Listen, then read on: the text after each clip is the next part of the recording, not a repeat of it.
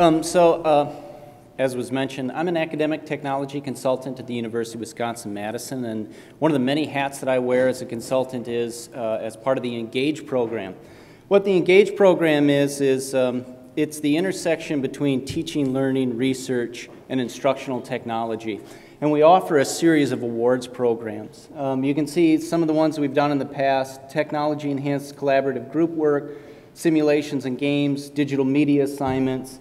We also have a significant amount of energy put into the evaluation of each one of those awards. What the awards are is they're small grants or very large grants, depending on the award, and they consist of teams of consultants, instructional designers, graphic designers, librarians, evaluators, and content experts.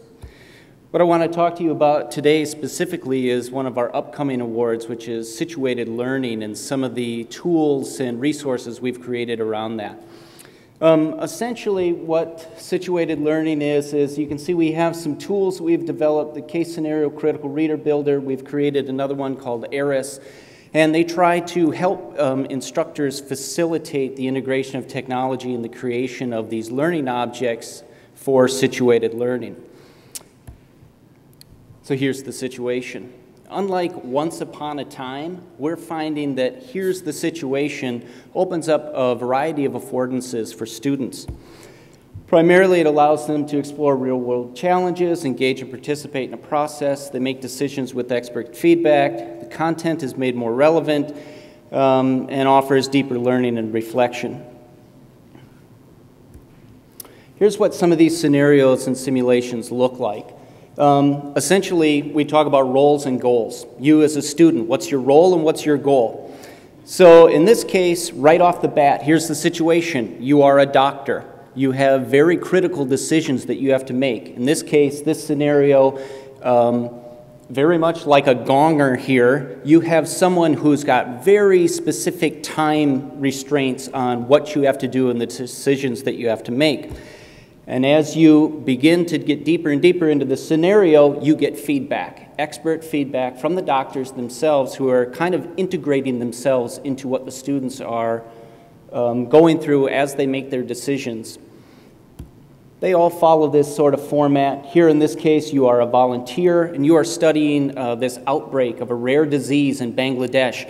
You need to learn a lot about the culture, understand the environment, understand what it means to be an epidemiologist. And then once you get into this, you can start working with experts to then analyze the data that you're going to have to work with to make these critical decisions. In this case, we have another one here in one of our financial offices where it's working primarily with very difficult decisions for financial transactions. And right away, as you go through this, you get this expert feedback that comes in and says, hey, good call, you get some points. Well, the tools give you either points or they branch based on how you're doing in the scenario. So there's all kinds of mechanisms that we've developed inside the tools that allows for a student to get real-time expert feedback, and we think that that's essential. So you can see here's a variety of these. They're all from different disciplines. We've used them in nursing, we've used them in French and Italian, etc. The tools are an easy on-ramp. What I want to talk about now is the methodology, because that's the tricky part. So what we've created are the 7 C's of case scenario design: content, context, challenges, characters, choices, consequences, and connections.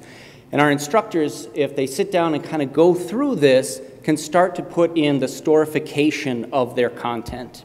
First one is content. Are you teaching concepts? Are you teaching facts, principles, procedures? And through that, the student is going to gain knowledge and experience. The context, we want it to be authentic. We want to have rules and customs in the environment play into what they're doing. The challenge is it a task, a goal, a mission?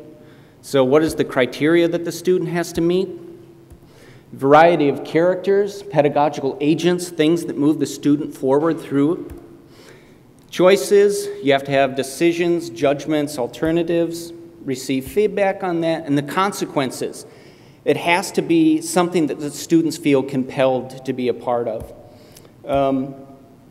In addition, then you have to have connections. How are you going to connect that back to the assignment? Is it going to be some sort of debriefing, discussion, maybe students blog about it, etc.?